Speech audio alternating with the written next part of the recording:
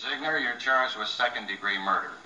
It's alleged in the complaint that you, Mrs. Lucretia Zigner, age 85, threw your 94-year-old husband out of the 12th-story window of your apartment. How do you plead? Guilty. With an explanation, sir. What explanation could you possibly have for throwing your 94-year-old husband out of a 12th-story window?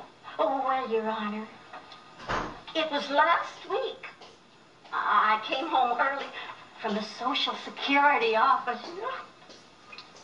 Well, I go into the bedroom, and there was my husband in bed with another woman, making love.